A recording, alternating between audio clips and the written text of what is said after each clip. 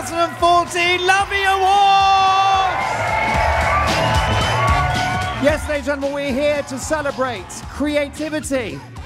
We're here to celebrate the ingenuity. We're here to celebrate the 3-hour lunch breaks. We love Europe. Let's talk about technology and the internet. I love the internet. I love technology. We've all got smartphones. Make some noise if you're on Android. Okay, make some noise if you're on Apple. Same number, but louder. Okay, make some noise if you're on Windows. Yeah. Couple of people, that's good. Business has picked up, it turns out. I got to be honest with you, I don't like to take sides in Android versus iOS, but I have the iPhone, okay, and I got the new one. I've got the iPhone 6 Plus. Has anyone got the 6 Plus?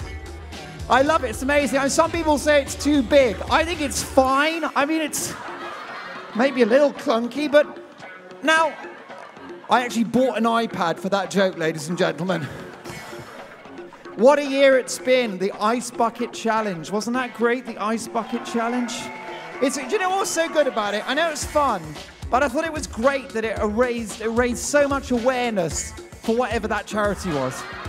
Big thanks to Google for sponsoring tonight's event. Let's get some noise for Google. If you don't know who they are, just Google them. Okay, now, it's been an amazing year for Google.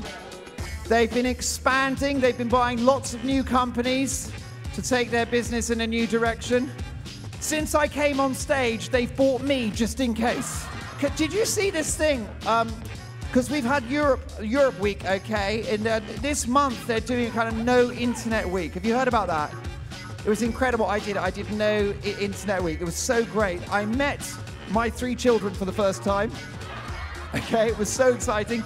But I'm addicted to the internet because it opens so many. I did online dating. Make some noise if you do online dating.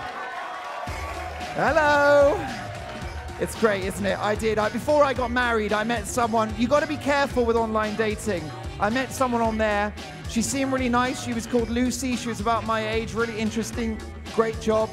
I went to meet her. She turned out to be a 65-year-old man called Ian. At that point, I thought, you know what? It's been a while.